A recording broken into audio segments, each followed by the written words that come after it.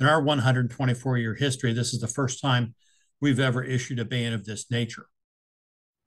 A new warning tonight as a historic burn ban remains in effect for 24 Ohio counties. The state fire marshal now telling 10 TV more needs to be done as risk of a potential wildfire are now on the rise. Right now, State Fire Marshal Kevin Reardon is urging local fire departments to make a plan of action.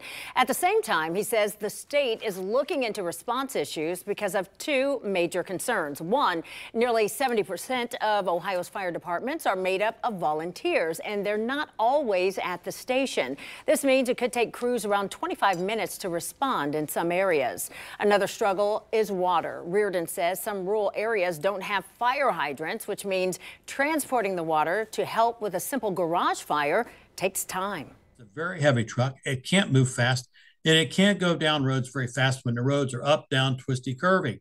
It's very dangerous. So that is one response, is getting water on the fire quick enough. How it's going to get there, where it's coming from, and how much water. Those are things that local officials need to think about.